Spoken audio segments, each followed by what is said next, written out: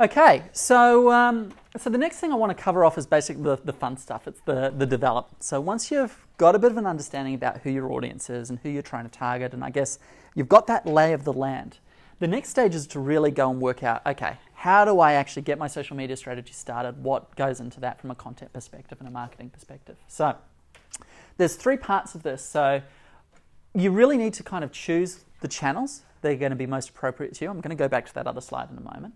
Then it's about setting up a content strategy. And that means different things to different people, but I'll tell you what it means to us in a moment.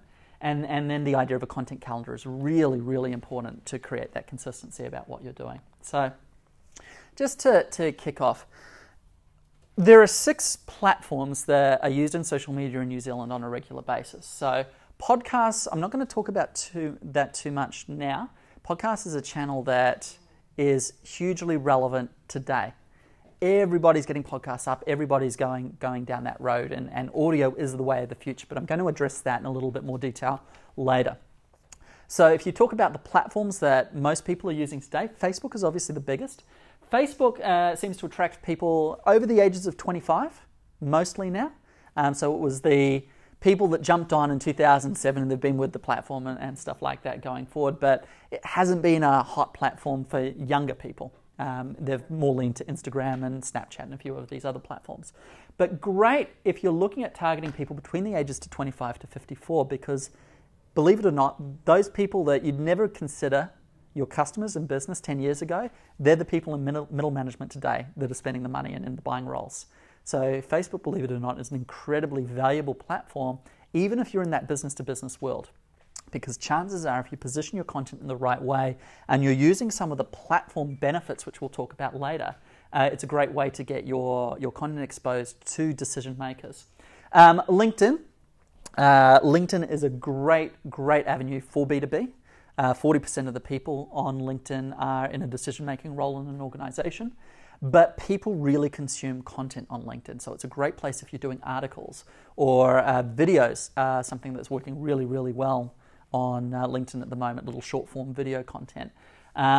So that is a very strong platform for business to business. Instagram and Pinterest, these are your visual channels. Pinterest is something that is incredible.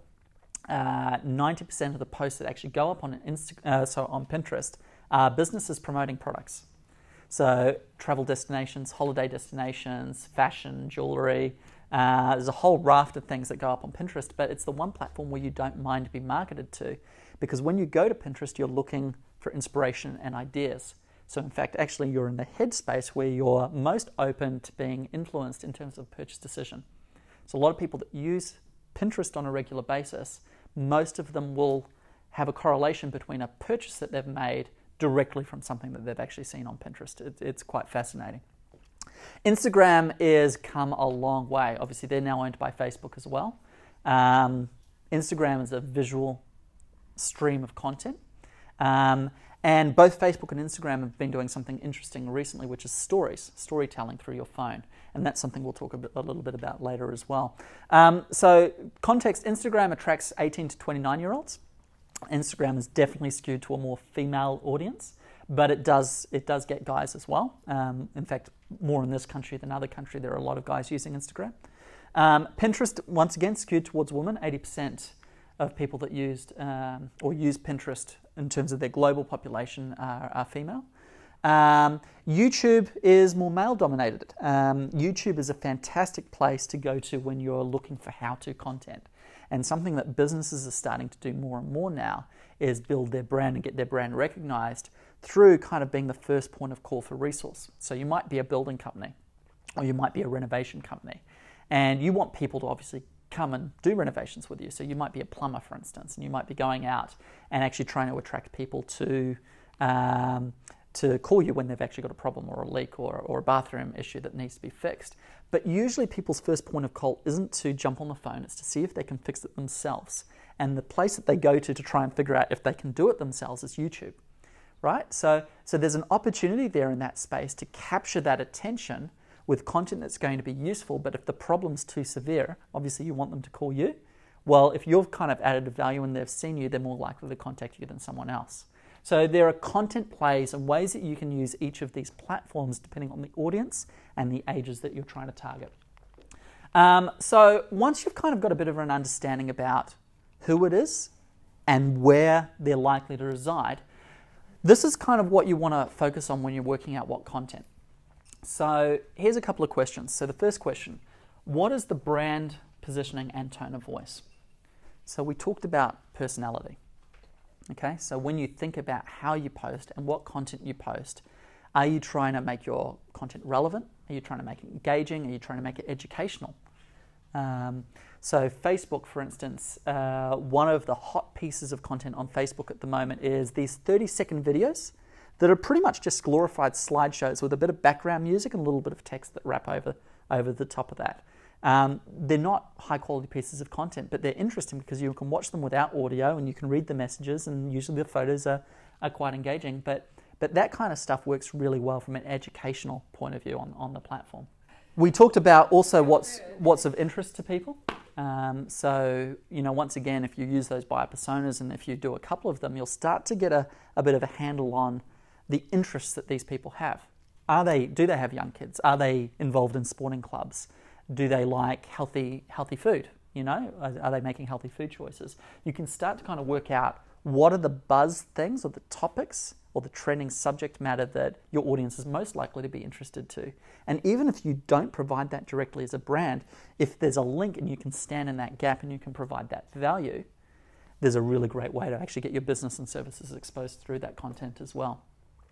The other thing, a really good indicator is if you've posted stuff in the past, if you've been running social media for a little while, go back, we looked at that engagement metric before, work out what's actually gone well for the audience that you do have, and actually maybe create more of that. And something that we're going to talk about a little bit later is find out what people are searching for, okay? So a lot of YouTube, for instance, and we'll talk about YouTube later, YouTube is the second largest search engine worldwide. And believe it or not, when you go onto Google and when you go onto YouTube and you start typing in a few characters, it will start to auto-populate a list of things that they think might be relevant to you based on what is most searched on using those keywords. So you might type in video marketing, and the next word that auto-populates might be company. It might be video marketing products. It might be video marketing, whatever. But in that order, it'll give you about 8 to 10 options. And those are prioritized by what's most searched on Google and YouTube. And if you can create content like articles, for instance, if you know what's getting searched on Google, and you can create articles and content that has those keywords in the subject lines, it's a really great way to get your content exposed to more people organically.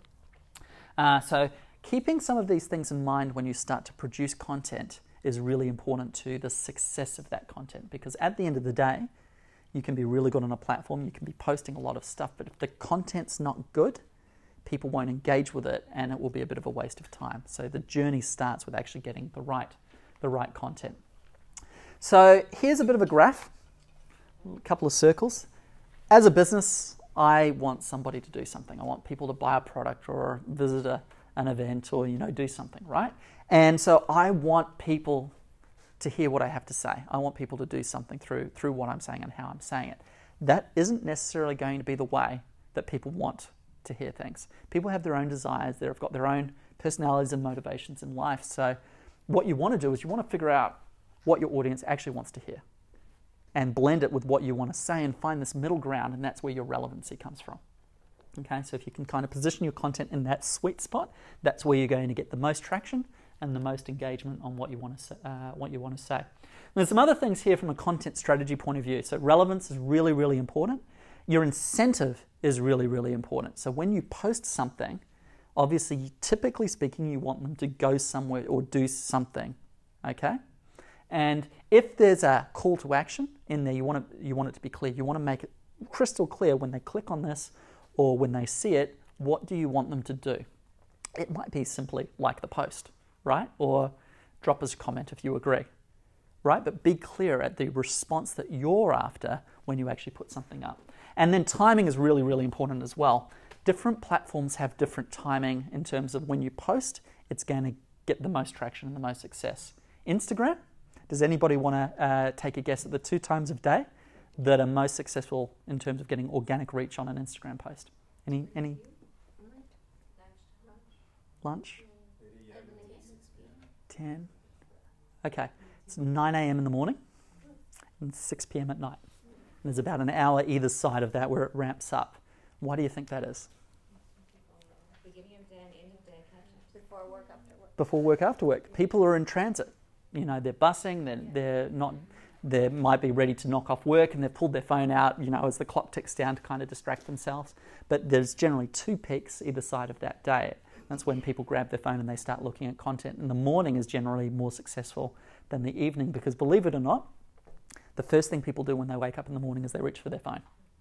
So if you can align your content to be posted at the time of day that's going to be best on the platforms, then you're going to organically get the best response. So content is really good, but having a strategy where you can actually understand when your audience is online and when the best time to post is going to give you your maximum reach or your maximum benefit of that content. So a post schedule is really, really important. How many of you guys are actively using social media at the moment? Cool. From a business standpoint, if you're actively using social media, how many companies have a theme or have some kind of logic behind how and what they're posting? Does anybody? As a business, as Blackdrop as a business, we use a content schedule to theme everything that we do. So on a Wednesday, we've got a content writer in our business.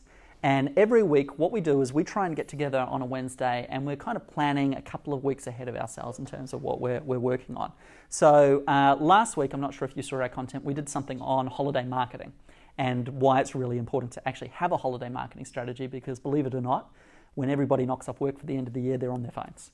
So what a great opportunity to capture people when they're actually relaxed and open to actually reading content and reading messages. A lot of people knock off for Christmas and disappear and go, I'm on holiday. And then it takes a long time to ramp the business back up again in the new year. But if you're actually active over that period, you don't have that drop off. So there's certain things like we talked a little bit about that in our content strategy, and that was our theme for the week. So on Wednesday, we do an article and we post that article up on our website first. And then we also share the article out on Facebook and LinkedIn. So that becomes our Wednesday format, holiday marketing strategy this week. On Thursday, we post on Instagram. We have a bit of a quote that usually, more often than not, relates to something inspirational about the idea of what we're talking about for that week. On Friday, we generally do a video. So we actually have a couple of pieces of content that goes up. So where possible, we're releasing a podcast on a Friday, and that podcast is usually a conversation that we've had as a group discussing the subject matter, or sometimes we bring guests in. So Justin was with us a couple of weeks ago talking about his experience growing Facebook groups, for instance. So as much as possible, we're in that realm of educating our clients so that when we have a conversation, we can cut down that training. So the content that we produce every week is always themed. So this week, we had a panel discussion upstairs with 4 of our team members, and we were throwing and looking at different campaign ideas that businesses were running. I looked at what Apple are doing and what a couple of other companies were doing for Christmas and pulled it apart and looked at the pros and cons of how they were executing, right? So that video goes up on YouTube on Friday. We also do an Instagram story, which reflects the fact that we've got something up on YouTube. Typically speaking, we also do another piece of content on Friday, which is a recap of everything that's happened in the marketing world that week. And so that also goes out on Facebook. So Monday rolls around, we do something called a 1 Minute Monday. Tuesday is another quote, and then we're back into the next theme for the week. Okay? So we're always planning, who are we going to get into? Who are we going to talk to? What content are we going to produce? What assets do we need to do? And we're working ahead of ourselves so that we've got a really logical post structure. It's consistent, and we know exactly what we're doing. The benefit of being consistent is your customers and your clients will actually start to expect that from you. And the more you're out there, the more they'll rely on you, the more they'll see the content, the better a connection, the better relationship you actually end up developing with the people you most want to influence. So it's really important to start thinking about themes and start thinking about content there. In terms of a content calendar, once we've got that idea on how things actually wrap together for the week, and we're kind of planning several weeks in advance, we typically put something like this together.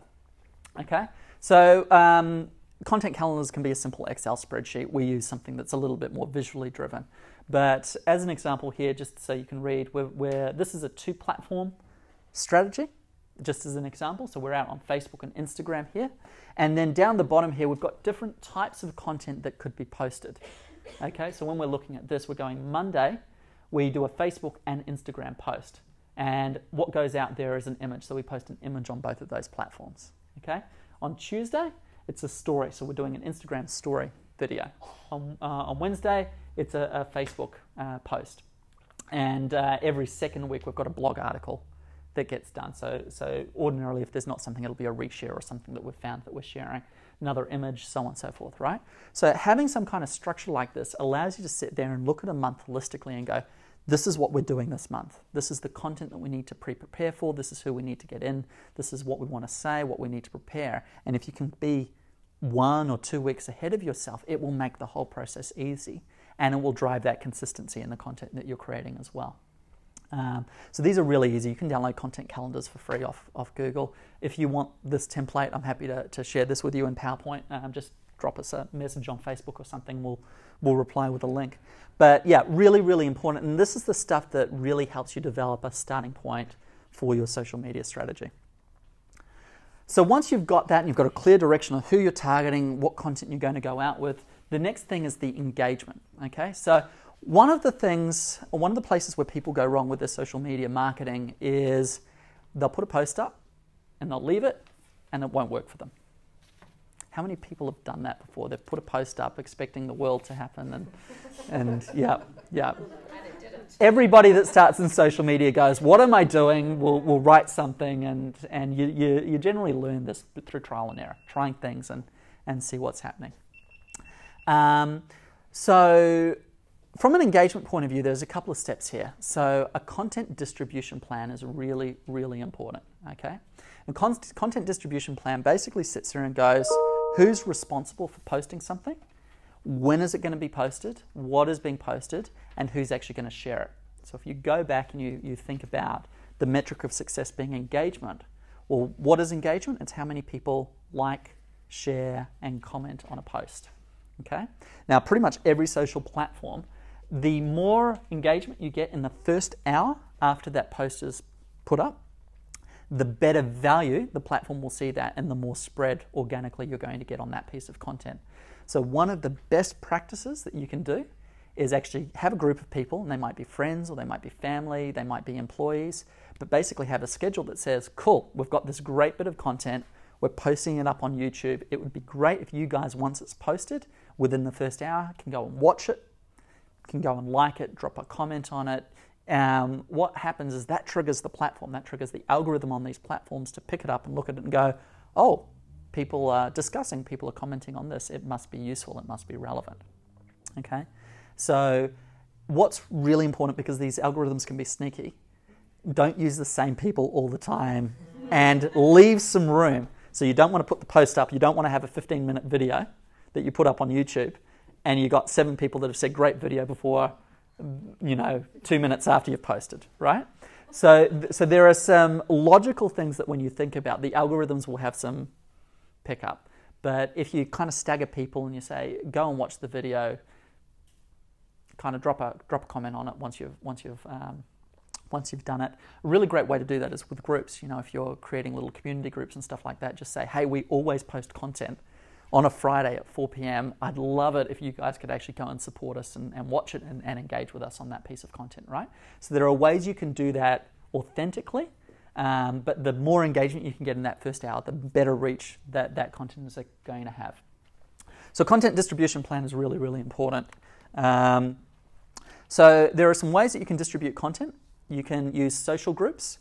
On Facebook and LinkedIn, you've got great communities already in play. Okay, so if you're into sports, for instance, or you're targeting people that might be playing sports or might be in some kind of sports club, you can go on and find your soccer groups on Facebook and your soccer associations and your kids holiday clubs and this, that, and the other thing, right? You can join those groups, and when you post a piece of content, you can actually reshare that piece of content into those groups. So there might be 10,000 people in a group, and if you're a member and you're active in that group, and I think this is really, really important. Okay, if you join a group and you're only posting content in that group and you're not engaging in any other way, it's not going to have as much value as if you're in that group and you're actually regularly engaging with the people that also post content. So your value to that group in terms of the platform is going to be increased. So when you post something, it's more likely to get spread. Okay? So joining social groups on LinkedIn and Facebook is really, really good. Is that through the system itself? Facebook in particular. Involved in a group? Okay. So I'm going to talk about this in a moment, but Facebook at the start of this year, I'm not sure how many people saw all the stuff that happened in the court battles in the States with Mark Zuckerberg and some of the hearings. They obviously went into this tailspin and they re-engineered the platform and relaunched that at the start of this year. And the whole skew is Facebook pages don't get visibility now. Does anybody want to take a guess at how much visibility, if you've built a Facebook following, let's say you've got 1,000 people on your Facebook page and you post on a Facebook page, how many people on average do you think will see that piece of content? 1%, isn't it enough? 1%? It's about 1%. Okay, so you can imagine people that have spent years and years and years developing and creating these groups or these pages with 10,000, 20,000 likes, right? And now all of a sudden they're debunked because what's Facebook done? They've gone and said, oh, we don't want businesses spamming because our customers don't like spammy marketing, advertising posts, so we're going to strip it out of your newsfeed so you don't see it anymore, right? What they did do at the time that they released the algorithm, they put groups in place. And groups, if you post in a group and you're engaged with that group, then about 80% of the content that actually goes into that group gets distributed amongst the audience. So the visibility of content that goes into a group is so much more because you've opted into joining that group because you've told the platform that this is content that I want to get. This is content that I want to see. So Facebook groups, Facebook Messenger, there's a few things that we'll talk about. That's the direction of the platform. So as a business, what do you want to do? You want to actually start the groups, right? So where possible, join the groups. But actually, if you're creating content and you're creating content in a theme, create a group to run that content from. Just very quickly, some other things, some other ways you can distribute content. Infographics are really good. So sometimes, let's say you've created a video and you want to tell people that your video exists. Maybe there's something that you can put together quickly, a little graphic that can be shared on other places to point people back to the main bit of content that you've got. Social bookmarking websites are fantastic both for search optimization and also getting content out. So if you're doing an article, having discussion topics that you create on places like Reddit, which is a great destination for social bookmarking. If it's visual, maybe drop an image up on Pinterest, right? So social bookmarking sites are basically sites that can be used to generate links back to your content. Using your other platforms to cross-promote content is a no-brainer. And then hashtags, which is something we'll talk about in more detail soon, is really, really important. Hashtags are probably one of the primary ways now that you can get people to see your content outside your immediate circles. So this is just a quick overview of an Excel sheet, say, of what a distribution schedule would look like. So you generally have your post date, the content that's going up, who's responsible for driving or posting that content, where it's getting posted to is the primary destination, what time, what destinations that content's being shared out to, because if you've got a team of people that you want to go and work on, you go, actually, can you go and like it also on these other places? And then the hashtags you actually want to use when you're posting something. So if you've got a little Excel sheet like this set up, and it could be a Google online spreadsheet that you can share with a few people, this creates some visibility on what's happening and what the stakeholders in your business should be doing as well. Hashtags, cool. Hashtags, to put it in simple terms, it's like categories. So when you produce a piece of content, you want to basically let the world know what categories that piece of content or that piece of content sits in. And what's really important is to actually research those hashtags before you use them, because you want to make sure that when you use them, that the audience that uses and interacts with that hashtag is actually going to be valuable to you, right? You don't just want to get spread for the sake of it, you want to reach the people that matter the most. So there's a couple of little tips and tricks on hashtags. Firstly, platforms have really dialed back on the use of hashtags because they clutter. So if you look at Instagram have dialed, you used to be able to post, and you can still post up to 30 hashtags on an Instagram post. You wouldn't want to, though, because it comes across as spammy and the platform's actually de-incentivizing that now. Everybody's pushing for more quality content. So Instagram now, does anybody know how many hashtags really you should be targeting? Any ideas? About five. About five. So you want to be selective, right? And you want to be very purposeful at selecting those as well. Hashtags are all one word, so they don't have spaces in them. And yeah, you absolutely want to research your hashtags before you actually start using them. Get away with no grammar either. You chuck an apostrophe in there, it breaks it up. How many of you guys have heard of hashtag density? Has anybody come across the term hashtag density before? Okay. On Instagram, hashtags are used by lots and lots of different people on their content. So if you're going to Disney, there'll be millions and millions and millions of people using hashtag Disney as a post, right? But hashtag let's go to Disney might only have 100, 200,000 followers because it's a little bit more bucketed or a little bit more streamlined, right? Now, what happens when you use a hashtag? Essentially, some platforms are really good. Some platforms just literally categorize it, and there's no real order in terms of time on when you post it. But on Instagram in particular, and also Facebook, when you post a piece of content, we talked about engagement. The more engagement you can get quickly, the better. Hashtags are one of the ways that you can create that engagement. Okay, if you use hashtag Disney on one of your posts or one of your photos, it's going to be up there for such a small amount of time in terms of the window of visibility that you get that you're not going to have a lot of opportunity, right? So a high density hashtag is generally something with 100 million or tens of millions of posts with it. And if you look at that, if you go on Instagram, go to the most recent feed, which is how Instagram typically work. When you post something, you put it up there and you refresh your feed. 2 seconds later, it's already off the grid because 10 other people have posted in that time period with that same hashtag. Just for some perspective, anyone want to take a guess at how many hashtag Disney photos are on Instagram? Like a guess. 150,000, I don't know. Just No. Millions. Millions is hot. Yeah. 54, my England today is no bueno. 54.3 million. Wow. Disneyland has 21 million. So, high density. What you want to do as much as possible is generally when I'm posting on behalf of client activity, I try and stay away from the hashtags that have hundreds of millions of followers or tens of millions of followers. A high density hashtag is good because it gets you hits quickly, but I typically go after the ones that have sub 10 million, okay? And then I'd use medium density hashtags, which will generally be within the 1 to 2 million bucket, and then low density hashtags with the hundreds of thousands, okay? I'd pick a couple, and you can experiment on this, but the idea here is that the high ones get you immediate traction on your content, the medium ones get you some midterm, but still going to be quick, and then the smaller ones get you traction over time, okay? So if you're researching and you're looking at this, this is why the research is important, because you want to know that when you're posting something that those hashtags are going to pull you the right audience and give you the right timing of how long you have the opportunity to reach that audience for through that post. So there's a couple of things you might not have known about hashtags.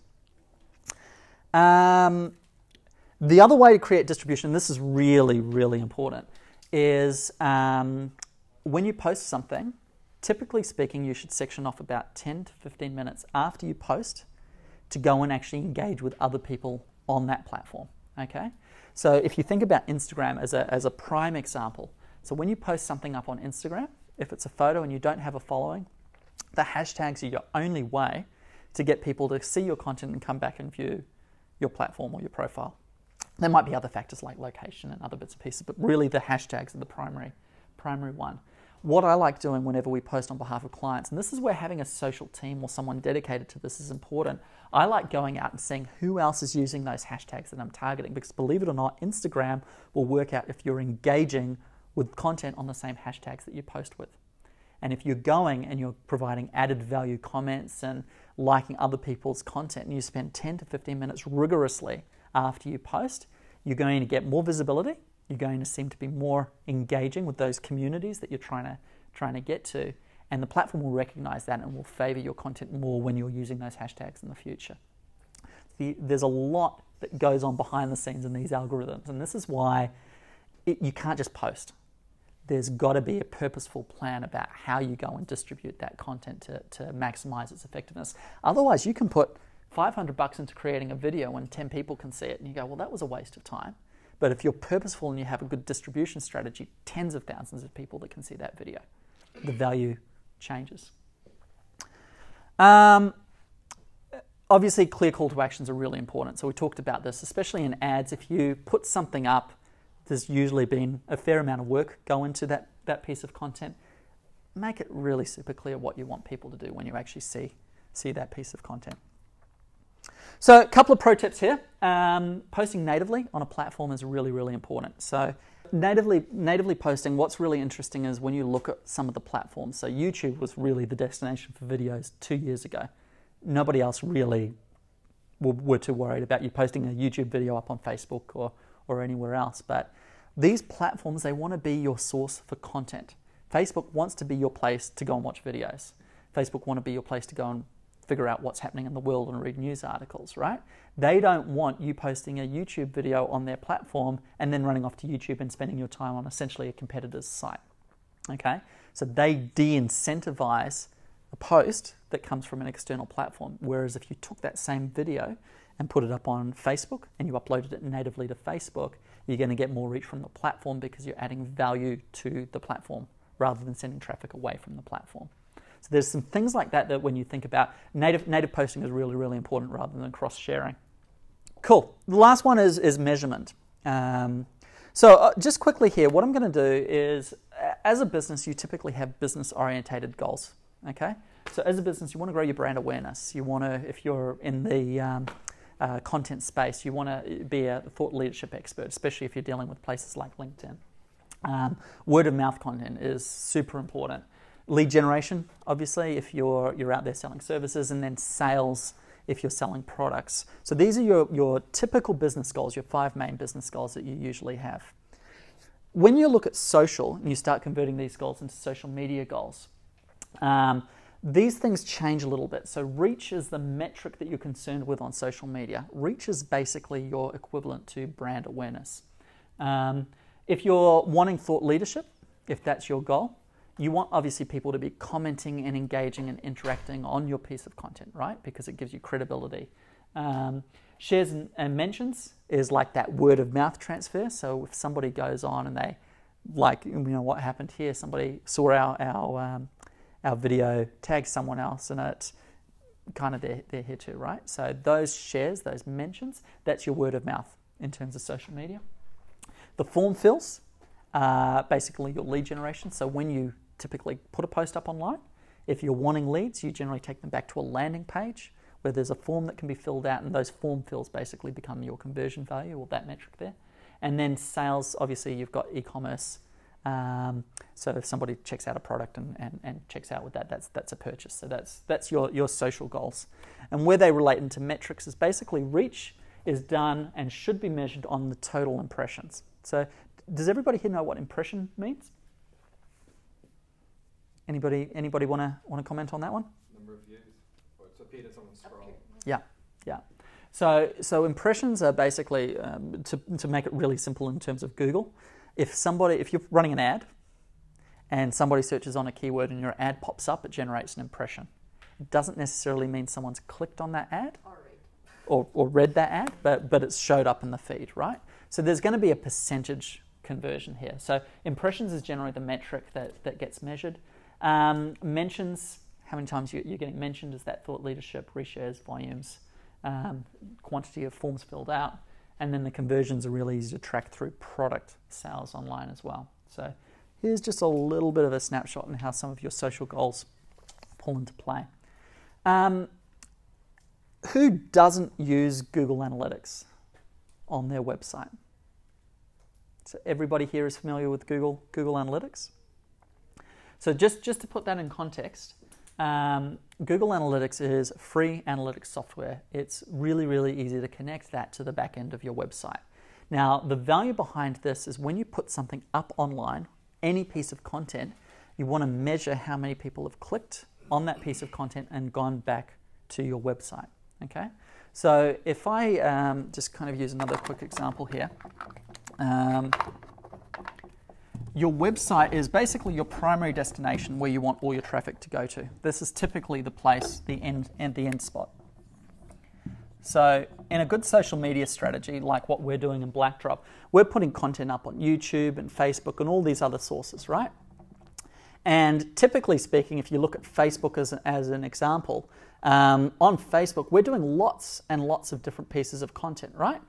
So all of this content basically leads back here. Now, we can really easily, without doing anything, look at Facebook as a channel and go, oh, Facebook's driven 200 or 300 people back to our website that month. That's really good.